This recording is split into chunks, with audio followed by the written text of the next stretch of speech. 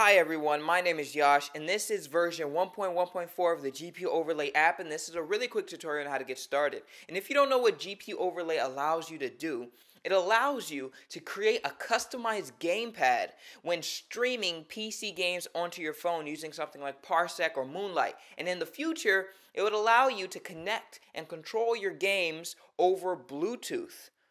But that's coming in the future. So in this tutorial, I'm going to make a really quick Minecraft gamepad. So I don't really like this color. I'm going to swipe over it, go to colorize, click on ocean waves, and go back to create. I like this theme a little bit better. Now we're going to create our first button. We click on more and then a button, and then we can go ahead and scale it up using the pinch gesture like this. Now, I'm going to position that there, and this is going to be our space button because, of course, we need to jump. So, when doing action keys like this, type in the word space. If you want to do tab, type in tab. Don't press the tab button or space button. Escape, type in escape, right? And when we click and hold, it brings up this menu, and we can go ahead and type in space there. Next, we're going to need a press and hold again. We're going to need a shift key because I don't want to run off the cliff. But with the shift key, I don't actually want to have to keep holding it because that can get a little, hard to do. So what you can do is shake it once. And then we get a sticky button. And a sticky button works a lot like the caps lock. You click it once, it stays clicked, and then you click it again to release it. So that should be pretty cool. Next, we're going to make the new added feature, the scroll button. And this button is made a little bit differently from most other special buttons. So first we have a button. We shake it again. Okay, now we have a thing called a cycle button. We're not going to use it this time. And then make another button. Shake it once, shake it twice, shake it 3 times.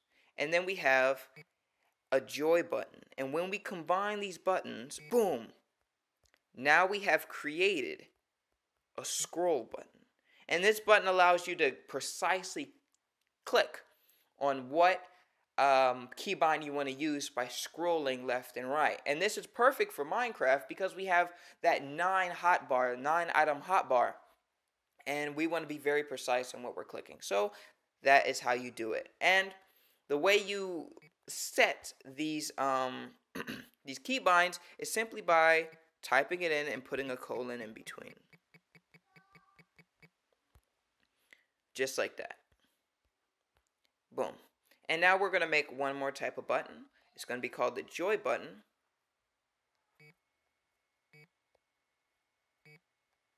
Just like that. And then this button allows kind of like emulation of a joystick. So when you go up, it goes up, and then when you go down, and then all in between.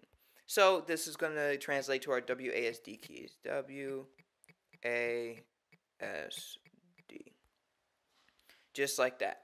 And I'm going to save it because I'm going to change the setting really quick. If you go over and then click on App Settings, you can actually turn on and off joystick merging.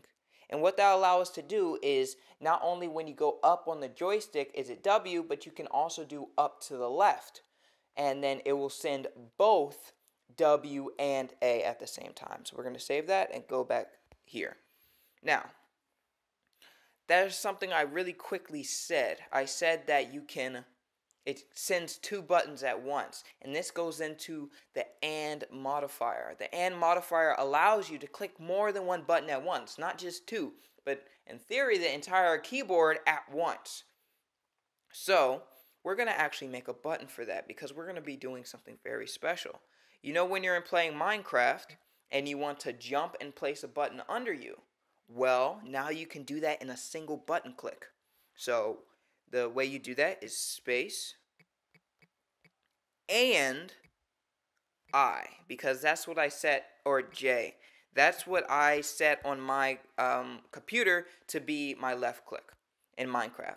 So as you can see, it's kind of cut off on the button, but in the top right, you can actually see it completely. So this looks very promising. Let's go ahead and try it out. So click on create. You're going to have to turn on a few things. Turn it all on for GPU overlay so it can go ahead and work. And we're going to go into Parsec. And then if you know how to use Parsec, great. This is not going to be a tutorial on how to use Parsec. And then we just click on connect so we can actually use Minecraft. And as you can see, this is Minecraft Java Edition. And let me just reset it.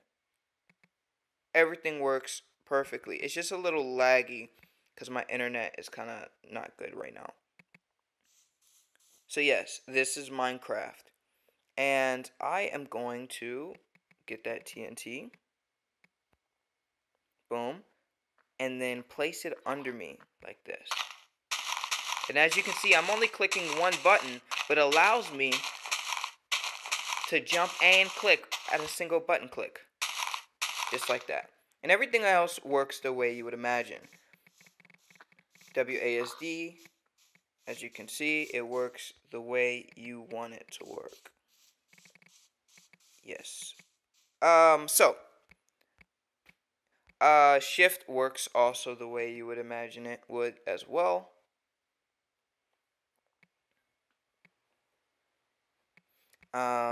This works. I want to get my sword, so we go to 1, boom, sword, and then we can attack if I went ahead and set that up. But I want to show you something extra cool. So we're going to go ahead and destroy that by clicking and holding. Go back to Gboard, come over here, go back to GP overlay, and now we can start editing again. It's just that simple. We're going to get rid of this space in J and turn the sticky button into space in J.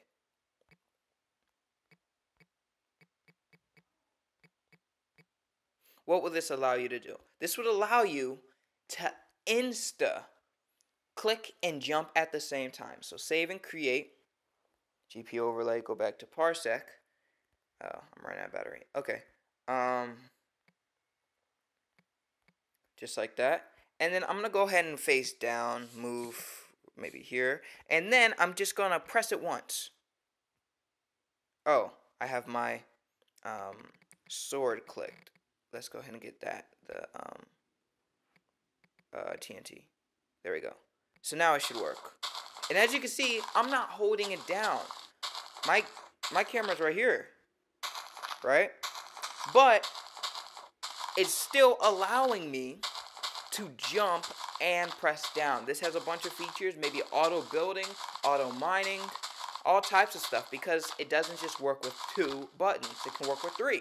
So imagine you could be walking forward, mining, and then, I don't know, placing down water or something. I don't really know. So that you can actually get rid of lava. I don't know. But yeah, as you can see, that works. And the possibilities for that are quite endless. So now I'm all the way up here and didn't have to do anything really. I just click on the button. Now I'm high above the clouds. And of course we can modify it so that we can mine it as well. So another question you may be having is, what is that red bar? Well, that bar signifies where you can and cannot, where it will and will not recognize touch. So outside the red bar, it can recognize touch, but as soon as you start trying to touch everything inside the red bar, the mouse and everything won't work. So it's for buttons only, and this is for no buttons. And of course you can change the opacity in the settings, but yeah, it's automatically defined by where you place your button. So yeah, so I'm going to go ahead and get rid of that, pressing and holding, go back to GP overlay. And yes, that is the tutorial. Hope you enjoyed.